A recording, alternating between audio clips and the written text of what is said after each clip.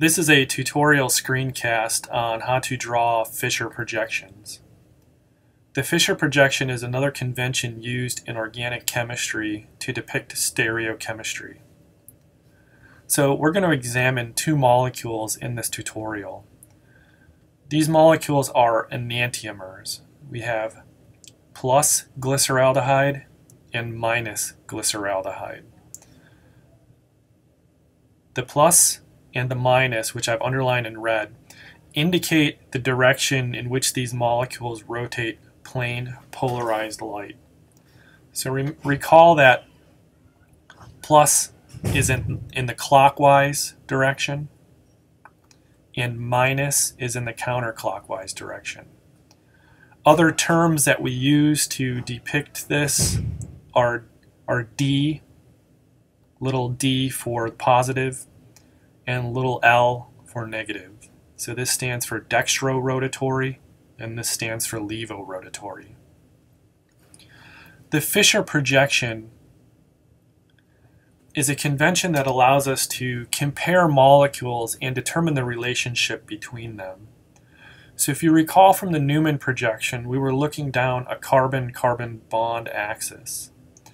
In the Fischer projection, we're going to look down the entire carbon backbone. For glyceraldehyde, which has one chirality center starred with the asterisk, we're going to put our mind's eye and look down the carbon backbone. So the most highly oxidized carbon in the Fischer projection ends up being at the top. And what that means is the carbon bearing the most oxygens in this case. So it's going to be the aldehyde carbon. In a Fischer projection, we're going to draw a cross. We have a vertical line, and those are going to signify bonds that are projected behind the plane of the board. And then we have a horizontal line. And those are going to be bonds that are projected out towards us. So this is equivalent to the following. The vertical lines are going back. The horizontal lines are projected out towards us. So if we convert this chirality center with a red asterisk into the Fischer projection, the aldehyde group goes at the top, the most highly oxidized carbon.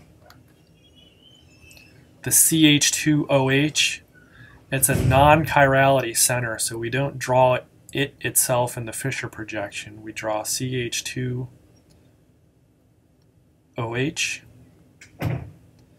Now we're going to depict the stereochemistry at the chirality center. So the OH is going to be towards the right. It's projected out towards us. The hydrogen is going to be on the left. So we can fill that in this wedge dash representation as well.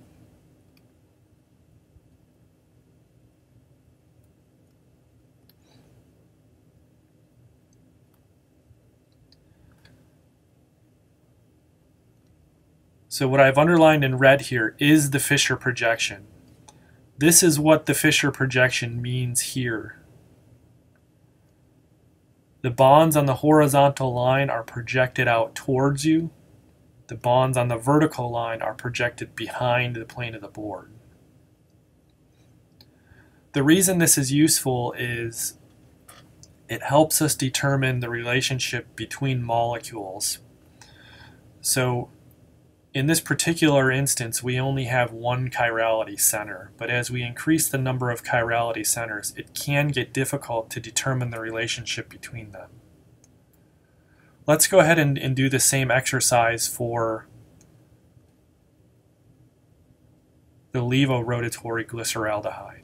So that's the carbon of interest. We're going to draw the Fischer projection. We have a vertical line, a horizontal line. The aldehyde is going to be at the top. Now in this case, the hydrogen is going to be towards the right.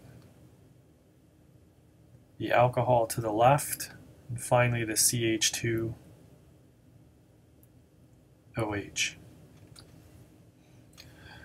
So now it's easy for us to determine in the Fischer projection the relationship between these two molecules. If we draw a mirror plane, highlighted in the blue dashed line here, we can see that the substituents on the chirality carbon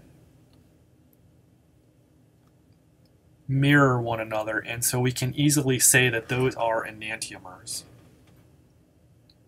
So this has been a Fischer projection tutorial. In our next screencast, we will look at molecules that are of more complexity.